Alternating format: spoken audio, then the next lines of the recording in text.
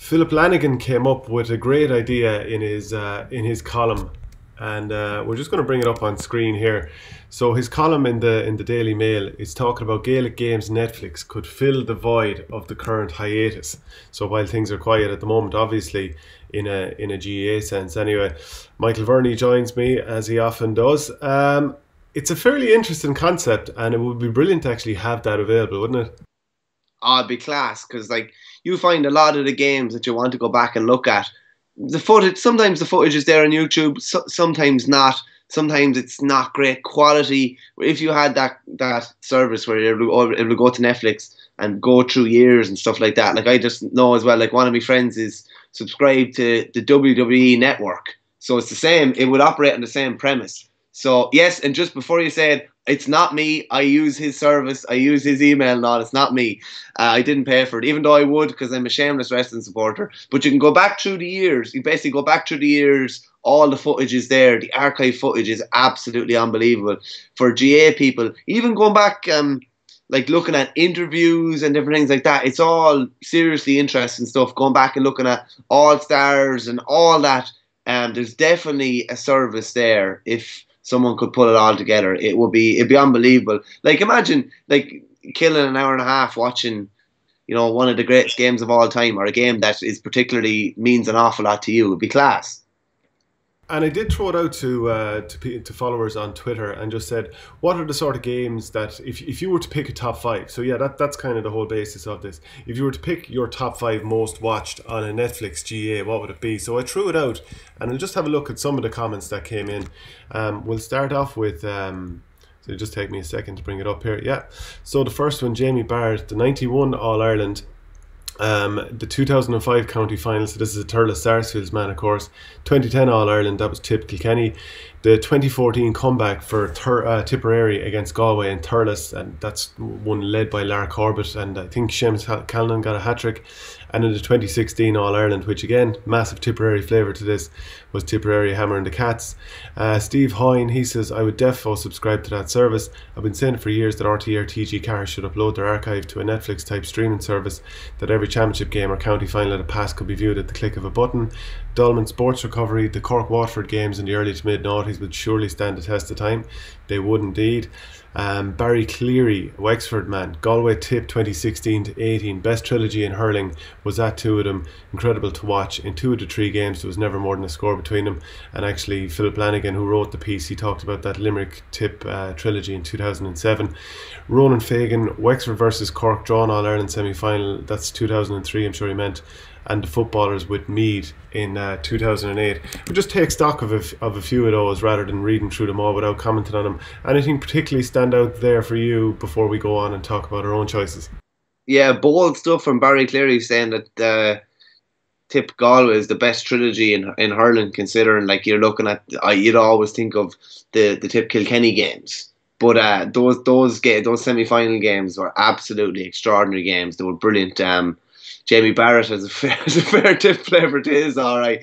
They'd be a bit, I'd be like that as well. Like some of the games I would like to watch are awfully based. But this is the funny thing about it is, like, you've read out all comments there, and it's all completely different games that have been mentioned. And is what would be so good about the service. It's not like one series on Netflix you're watching. It's everybody will be spread out because everybody has their own. No more than my top five games and my honourable mentions, they're probably completely different to yours, because everybody has their own kind of personal opinion.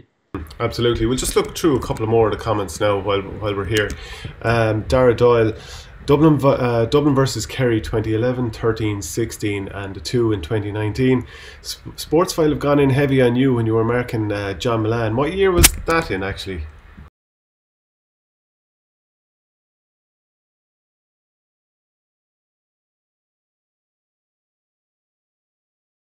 They've gone in like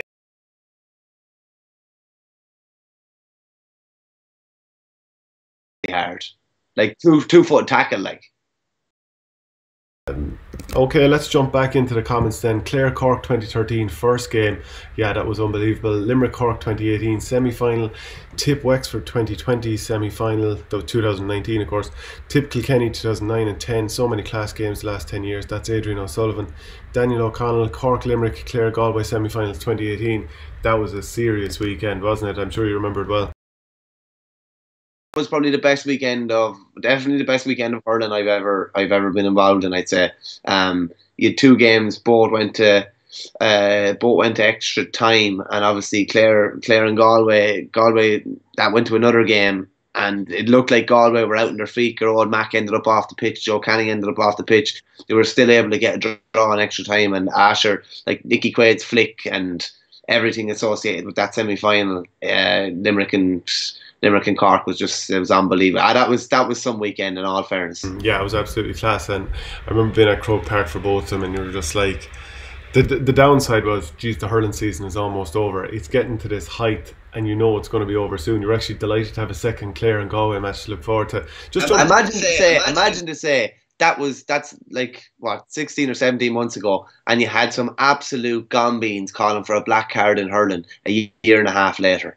Yeah, well, we're agreed on that one. We'll jump back then into the comments, and Column at Prime Brawley goes, Mayo against Donegal 2012, Mayo Kerry replay 2014, Mayo Dublin replay 2015, Mayo Dublin replay 2016, and Mayo Dublin 2017.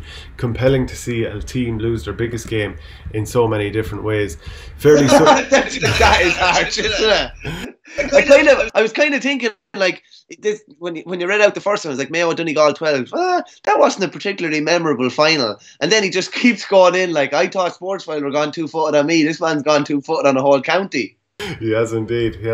We'll jump back in again, just keep going through the comments. Dara Walsh, this should come with a health warning. Don't overdose on Watford Cork Munster finals. Fair point. Mick Jones Arm, aka Kieran, who fears to speak of 98, Offaly's Hurling Odyssey. And then the final one from Marty Castles, Meath Kildare 97 Part 1, Part 2 and Part 3. Meath Dublin 99, purely for the exhibition Ollie Murphy gave. And Meath Loud 02, The Great Escape Part 1. It's great to get people's opinions, because your memory is jogged to games that you would have totally forgotten about. Like immediately those games, Meath and Kildare. Jody Devine is just the name that's in my head. Jody Devine, unbelievable. It's funny how like one person or something can just come into your head. I think that was was that the Scorching Hot Summer? It was definitely roasting that summer anyway, and they were just outrageous games. Brilliant, Jed. That's why it's great to get other people's opinions. Like, there was very little overlap there on all the games as well. And I think of that Meath team, and what comes to mind is Trevor Giles with the old sleeves, and Tommy Dowd and players like this as well. So yeah, it's a nice little jaunt back through time. Now, if you were to pick your own top 5, and I think it's important we don't just kind of throw out a big wide out list of a million games and, you know, nothing sticks. Let's pick a top 5, and let's go with no repeat pairings, because like I could probably pick a few Tipperary Kilkenny ones. You could probably pick, you know, Offaly against whoever, and there might be a few repeat matchups because, you know, the provinces and just the way things end up. So no repeat pairings, and you have to pick a top 5. So start off with your number 5 there. Yeah, I'll go from 5 to 1, and I will just give a little line on each. Number 5 is Dublin and Kerry, the 2016 All-Ireland semi-final. We're spoiled for choice in recent years, but this was an absolutely outrageous game. The 16 rather than 20, 16 ahead of 13. 16 ahead of 13, yeah. The thing that kind of sticks in my head, Dublin, Kerry were obviously ahead coming into the last couple of moments of the game, and then Connolly got a point off his left foot out underneath the Cusick, one of the greatest points I've ever seen scored. Remember, Kerry pushed up on Cluxton's kickouts just before half time, got an unbelievable amount of joy, and you're just thinking they have them stifled, they have them rattled, and coolness personified again. Dublin were able to find a bit more down the stretch. That was an outrageous game. Number 4 is Tipperary and Kilkenny from 2009. Obviously 14 is one of the games, the 14 final is one of the games that will probably be talked about. Maybe you'll even talk about it, I don't know. That was very open game. This was an arm wrestle, an absolute struggle. This was some war now between the two of them, and it was the start of they had played in the league final earlier on that year. That was a pre-appetizer to what was going to come in this final. It was just outrageous. You had the controversy over the penalty at the end. Then you had Martin Comerford getting a goal within a minute, I'd say, of Shefflin getting the goal. And all of a sudden, from tip end and the 4 in a row, it was Kilkenny winning 4 in a row. It's just unbelievable. Number 3 is Mayo in Dublin, 2017 All-Ireland football final, 117 to 116. Outrageous game. It looked like, for the large part, as it has several times, that Mayo were finally going to get over the line, that they were finally going to do it. And then, to the best, I think that was the one with the GPS, was it? I think it was the one with the GPS. Oh, they all sort of blend together at this stage. I might be wrong on. I might be wrong on 17. That could have been 18. It was the one. It was the one. It with definitely the GPS wasn't 18 anyway. because 18 was Tyrone against Dublin. Sorry, yeah, it was 17. Yeah, it was the Lee Keegan and the GPS at the end of the match. I remember sitting beside a Mayo fella, and he was getting married later on that year. And I said to him at half time, "Jeez, wouldn't it be unreal if you had Sam Maguire at your wedding?" He was getting married to a dub, and his eyes kind of lit up. He hadn't thought of it, and the whole way through, and the banter and everything, and we thought it was going to be their day, and unfortunately, it wasn't. In high drama again. Number 2 is, I won't lie, the last 2 are sentimental ones. Offaly Clare, the third game in '98 down in Thurles. Remembered as the Joe Dooley game. He got 5 points. He was absolutely outstanding. It was kind of the culmination of a long career with Offaly. This was him in his absolute pomp. It was everything that came with that as well. It was, the drawn game the first day with Johnny Pilkington's goal to level it. The second day with Jimmy Cooney blowing up early. And then going down to Thurles this day, there was just a sense that we just felt we were never going to lose. Stephen Byrne pulled off a couple of outrageous saves, one from Alan Markham that kind of sticks in the memory. And then the top one is Offaly versus Cork in the 2000 All-Ireland semi-final. 19 points to 16. Cork had beaten Offaly the year before, 19-15, in an absolute belter of a game. And this was kind of Offaly's last stand, and it's probably my last really great memory as an Offaly supporter. Cork were obviously going for back-to-back.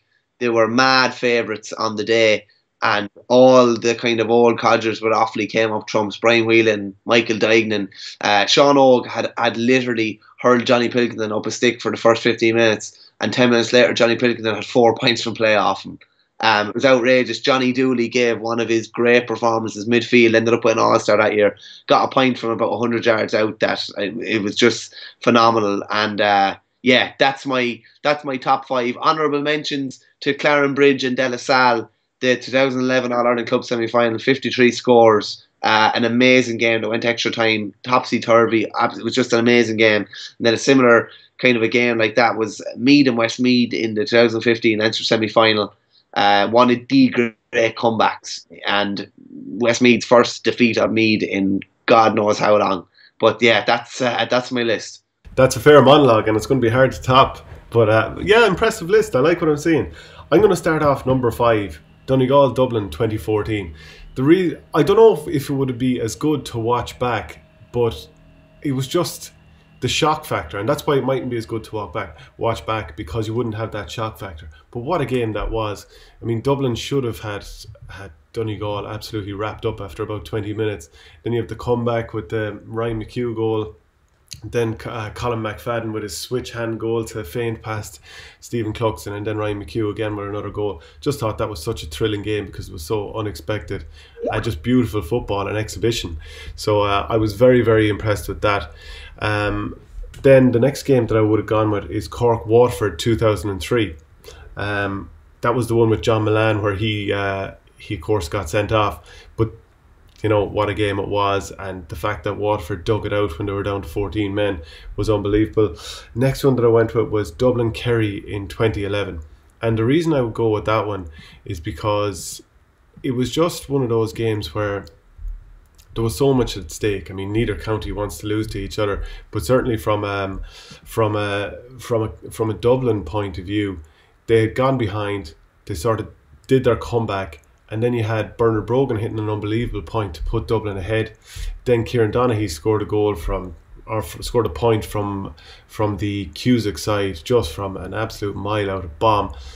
You had Kevin Nolan obviously had scored a point as well, and then of course the famous winner at the end. But it was just the atmosphere in the place was unbelievable. The quality of the scores was unbelievable. The matchups were unbelievable, and just a game that was topsy-turvy. I think that's always going to be in that list.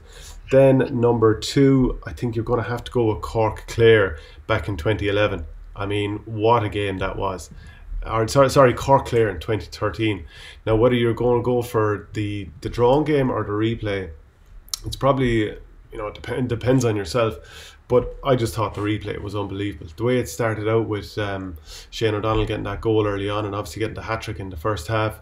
Just the theatre of Anthony Nash coming up and taking those penalties, which of course was in both games. Derek Honan coming in with the exclamation point goal towards the end. And just even the explosion of joy in the final whistle when Clare obviously created a little bit of their own modern history. And you felt for Jimmy Barry Murphy too. But what a game it was. Conor McGrath also with that goal in the top corner around the hour mark. It was just unbelievable stuff to watch. Tony Kelly, of course. And then number 1, I had to think long and hard whether I was going to go for 2010 Tipperary beating Kilkenny or whether I was going to go with 2014, that unbelievable drawn game. And 2009 featured also. But I think I'm going to have to go with 2010 because it was just a spectacular thriller. So many things happened in the game. Again, like yourself, there's always an element of a sentimental choice there. And when your team has done well, especially when you're creating a bit of history, Tipperary with a 9-year famine, which to other counties probably isn't that long, but definitely for Tip at that point, it felt like a long time. And go 18 months beforehand, or maybe even 2 years beforehand, at the end of Bab Keaton's reign, it didn't seem like it was going to come for years to come. But what a game it was. Lara Corbett's hat-trick. Just even the whole thing of Noel McGrath and Owen Kelly doing the taps of the head to each other, just fire and brimstone from start to finish of that game. I think that has to be number 1. Honourable mentions, Cork and Limerick 2018. And you could even say that for the drawn game down in Páirc Uí Chaoimh. The Croke Park one was brilliant too, but Limerick really pulled away in extra time. And then Mayo Dublin 2017, you mentioned it, went through it. So many games. I'd love to get a few more suggestions from people watching in, because it's just very hard to actually narrow it down, isn't it? It is very hard to narrow it down. There's so many different games that you could choose from, in all fairness. And there's some variety between the amount of games we're after talking about there. But as you said, the emotional kind of ones, the ones that pull or tug the heartstrings, are usually the ones like some of the Offaly games are definitely the ones I'd most like to go back watch.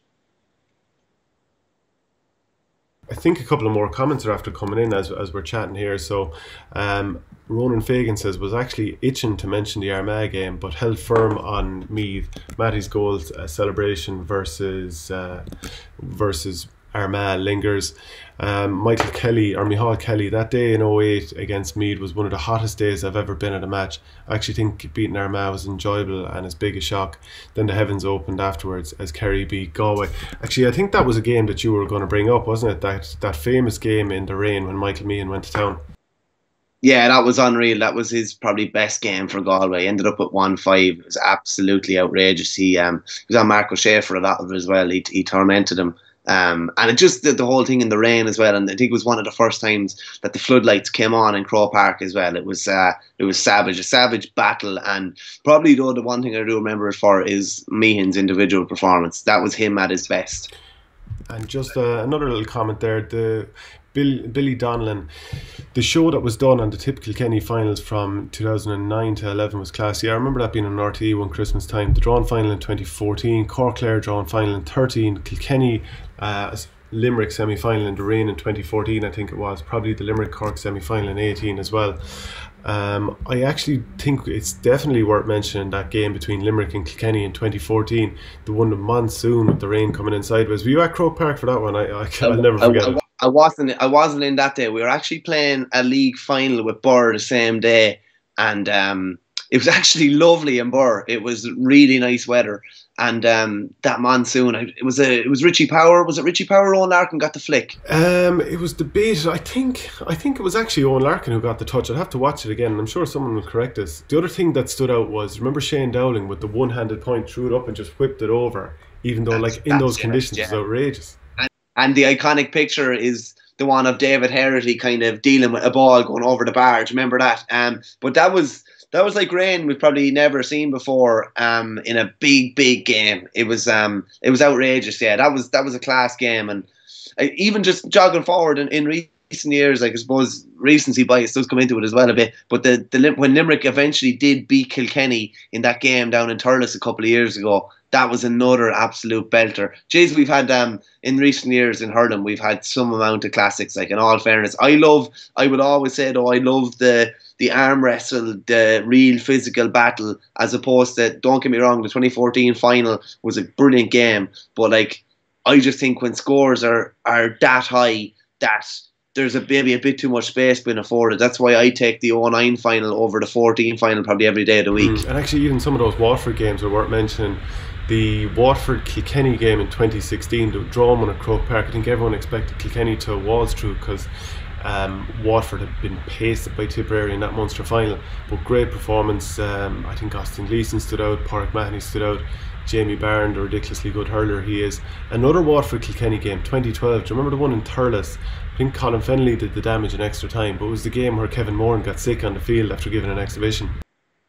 2013, yeah, because Kilkenny went on and got beaten after, yeah. I remember John Malan was up in the stands. He had only retired earlier that year or the previous winter, and you could just see that he was a man that wanted to be out on the pitch and couldn't handle the fact that he was watching on at this, because he was probably still fresh and thought he could have something to offer. But that was an outrageous game, yeah. And obviously that was before the Cork and that was before the Cork Clare games later on that year. Some brilliant games that year too, in fairness. Yeah, actually Dublin Cork in that semi-final I thought was brilliant, as much for the atmosphere as much as anything else. Any other games just before we finish up? No, just for club games. The Cool and the Pearship game, which you were involved in 2 years ago, definitely is one of the best club games I've seen. I mentioned the Clarenbridge De La Salle game already. Anyone from Borough or Offaly know Borough and Clare Castle in 1998, both the draw and the replay, two outrageous games as well. But we could probably do a separate one completely on club games because there's been so many good ones as well. But yeah. Someone needs to get this going because they'd make an absolute fortune off it. Maybe I'd use someone else's login, but I probably would pay the tenner a month or whatever it is myself. Great stuff. Okay, that's our top 5 anyway. Don't forget to head over to ourgame.ie for plenty more, and we'll chat again to you soon, Michael. Thanks, Shane. Come on.